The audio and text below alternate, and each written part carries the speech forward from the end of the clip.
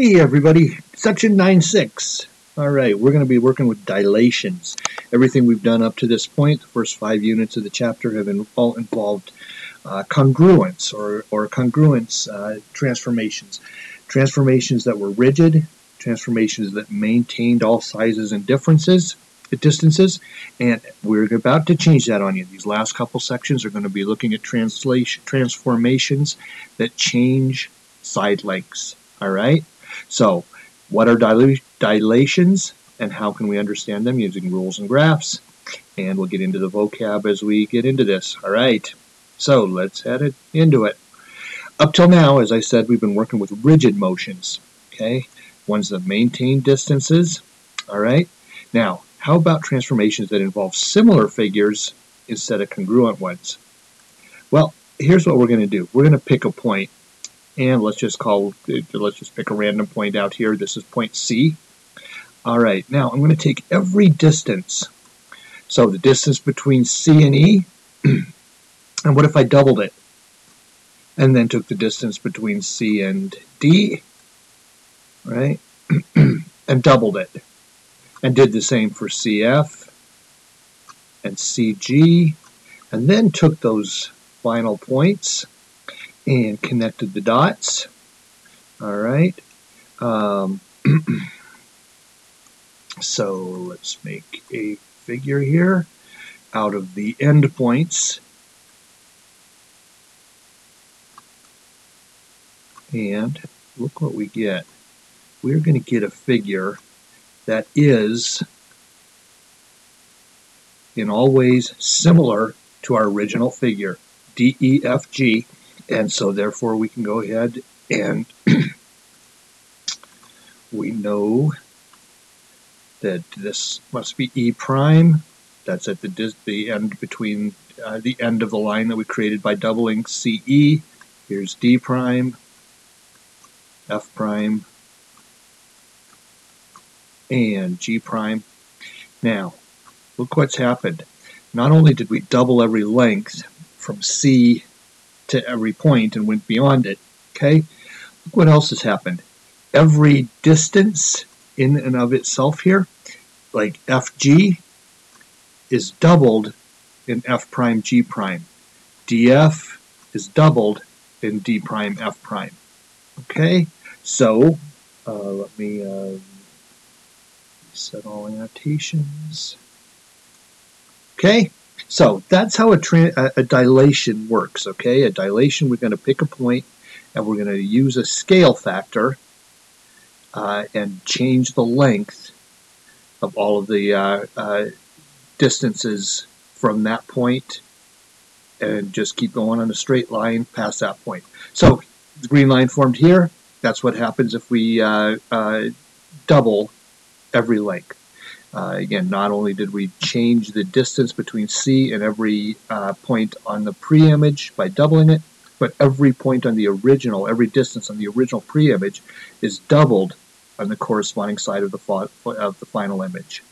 How about, what if we tripled it? So I've got triple size lengths there.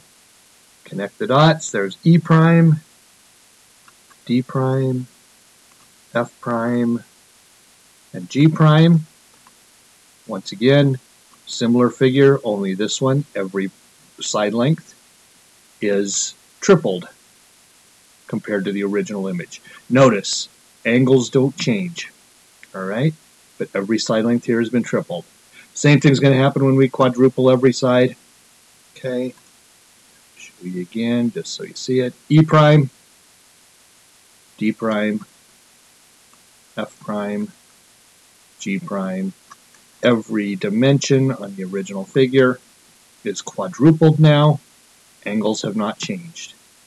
Okay, just because since we're going, how about if we cut everything in half? C prime, or E prime, D prime, F prime, and G prime. Alright, so we can also make everything smaller if we multiply the distance from C to every point by 1/2. Alright. This is what we call, oh, sorry, one more. We're going to multiply by 1/2, but now I've got C inside the figure. And look what happens. every distance is halved, and we create again a similar figure where every unit on the green figure is 1/2 of the length on the blue figure. Angles have not changed, but distances are cut in half. This is a dilation, all right? Our center of dilation was what we called C, all right? And our scale factor was whatever we multiplied everything by, 2, 3, 4, half, okay? So now just know that the scale factor, which we can call N, has to be greater than 0, and we write it using a rule that looks like this. D for dilation, N for scale factor, C for the point that represents the center of dilation, okay? The properties of a dilation is that the image of C is itself, okay, or C prime equals C, okay? For any other point, all right, for any other point like X here, all right, well, X prime must be on the ray, okay, sorry, on the ray, missed the little typo there. It must be on CX, and CX also must be the scale factor times that distance from C to X, okay? So we take CX, we multiply it by N, by our scale factor, and we find the distance CX prime, all right? And another way of writing it is the scale factor is CX prime divided by CX. Basically, fancy way of saying what we were doing all along. I'm going to take CX and multiply it by something, keep going in a straight line, and that's where I'm going to put X prime. Okay? Okay. Third property we need to talk about is that every angle measure is maintained. There is no difference between the angles and the corresponding figures. Okay? Okay, so those three properties relate to dilations. Okay, if a dilation has a scale factor where n is bigger than 1, it gets larger. It's called an enlargement.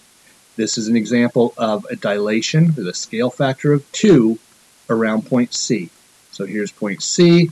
We again double every side length, or double the distance between CG and get CG prime. We doubled CE to get CE prime, and so on and so on. That's called an enlargement. So if this side is 8, I know my new figure has to be 2 times 8 for 16, 12, 24, etc. Good enough? Okay, if our scale factor is between 0 and 1, remember we said before it had to be bigger than 0, but if it's less than 1, it's called a reduction. In this case, I'm looking at a scale factor where we're using 1/2. Again, center of dilation is point C, and JKL becomes J prime, K prime, L prime. Every distance now from the original is cut in half. Make sense? Dilations include enlargements and reductions.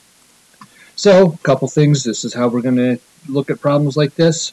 What is the scale factor now from triangle XRT to XR prime T prime?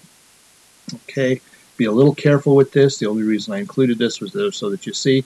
Notice that XT is 5, but XT prime is 15. Therefore, our scale factor, even though it looks like we want to put 2 there, our scale factor is actually 3. Okay, and we can write the rule.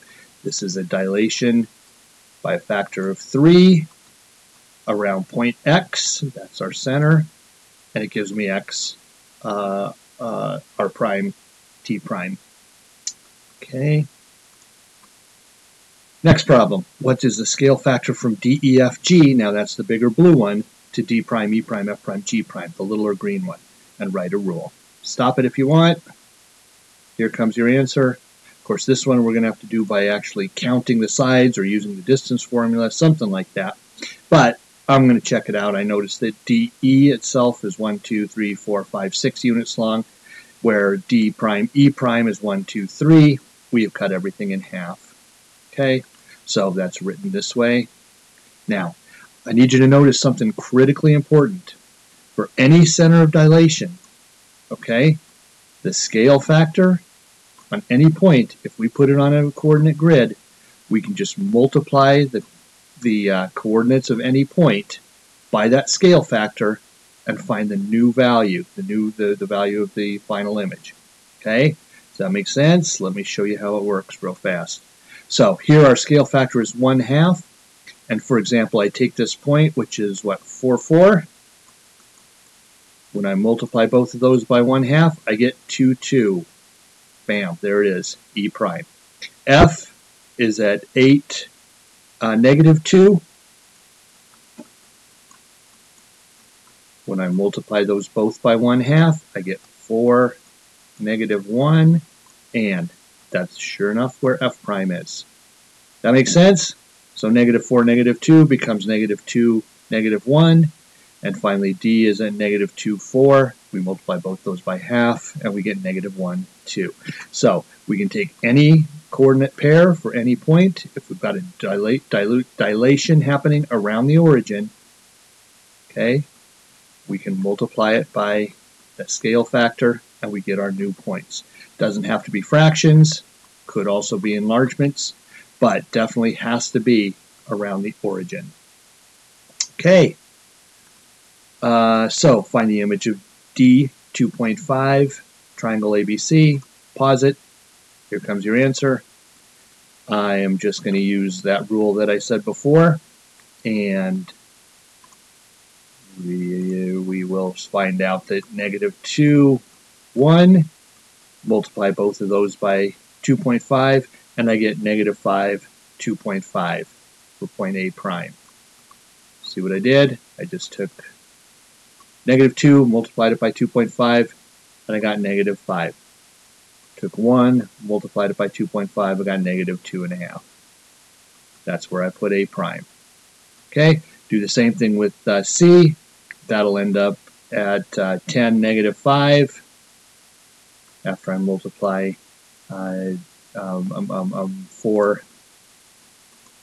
-2 by 2.5 each. B, -1, -3 becomes -2.5, -7.5. Okay, and there is our new figure. Okay. Now, I want you to notice something really important also on this figure.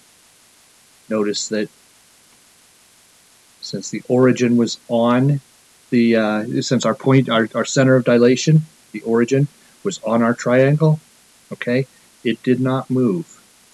All right, just something kind of important to notice. That point right there is on both figures. It doesn't change. All right.